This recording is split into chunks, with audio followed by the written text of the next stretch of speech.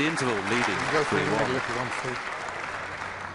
And he was beginning to turn it on, Ronnie O'Sullivan. He won the next after the interval with a break of 97, and the sixth frame 2 to go 5-1 up, beginning to run away with it now, and needs just one more frame to go into the second round. O'Sullivan 53 points to 6 up in this one.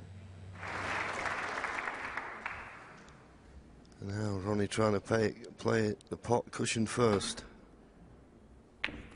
And he has, and he's going to be on the blue. One. So that last shot will definitely be Steve's last, you would have thought. We saw Stephen Hendry go out yesterday. He was a 5-time winner of this championship. Steve Davis still holds the record as a 6-time winner. 7. Ronnie O'Sullivan, who looks as though could be the man to better that, having already won it 4 times. The first tournament Ronnie ever won, wasn't it? 14. At the ripe old age, I think he was 17 at the time. 15. But fair play to Ronnie, he's done everything here. He's competed with Steve in every aspect of the game. And of course, as we suspected, you see 95% pot success, and he's just scored too heavily for Steve.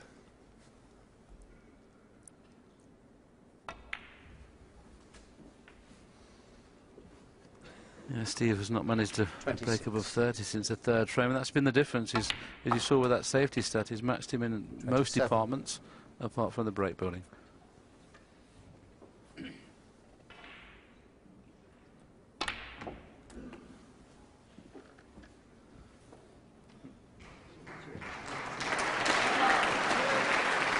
$34.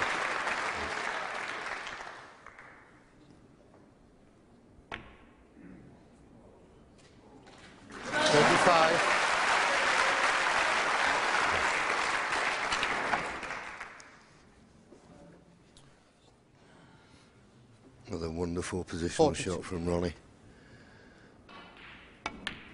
He's cued really well in this match. I know we can talk about Steve and maybe the demise of Steve Davis and will he be back, but this is certainly laying down a marker for everybody in the tournament.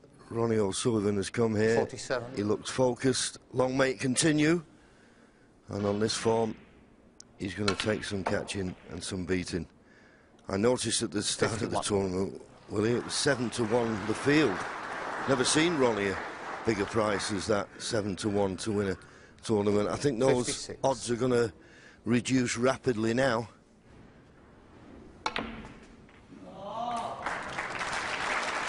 Not bothered about the black, shakes hands with Steve Davis, and I'm certain Steve says very well played, best of luck in the tournament. Ronnie O'Sullivan in superb form and has treated this Barbican Centre crowd to some wonderful snooker and goes out the arena and leaves the stage for Steve Davis, and I'm certain he'll get as big a reception when he leaves, possibly for the last time ever in a UK championship. But Ronnie O'Sullivan runs out the winner by 6 frames to 1.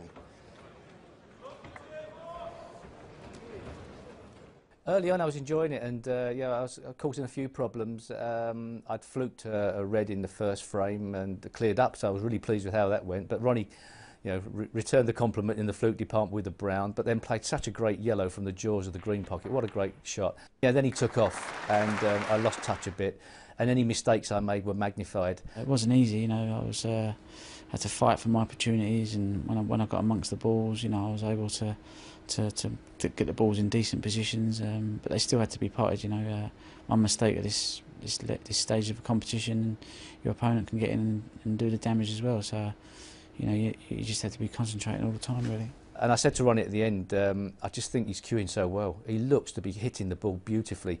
He sort of went, but really, I've never seen him cue as well. Sorry, cue better than that. He really is striking it. And I think this format, best of 11, suits him. I might well do, Steve, yeah.